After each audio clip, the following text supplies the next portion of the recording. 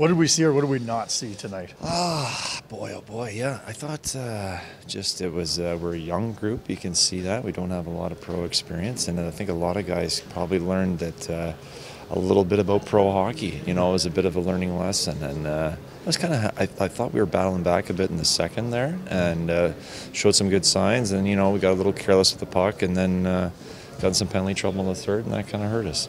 The 13 shots, is that, how do you explain that? That's just, it's tough for these guys to build chemistry this early on? Or? Yeah, it's tough to have a real good. I don't think we move pucks particularly well out of our zone, and that's tough to create offense from there. But then also too, we didn't work away from the puck the way we should have as a group of pro hockey players. So it's a lot of learning lessons, I think, for a lot of, you know, some fresh faces, I guess you'd say.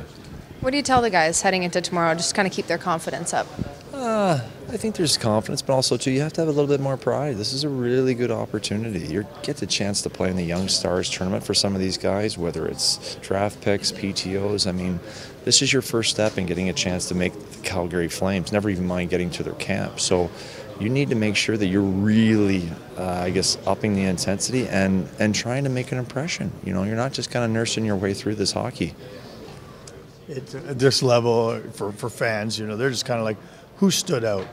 And I know that the list is short, but did anyone kind of stand out? Like, to me, Siona, at least. You got a goal. Fine. You play, you know, play with a little bit of edge there, you know. And I thought Kuznetsov had a couple big blocks, so he was trying to do the right things, you know. And you know, I thought Coronado had some decent plays with the puck, but you know, like, it's not really. Wasn't one, I felt like we were kind of chasing those guys around a lot tonight, you know. And you could see that they had a little bit more pro experience and a little more savvy, I guess you'd say.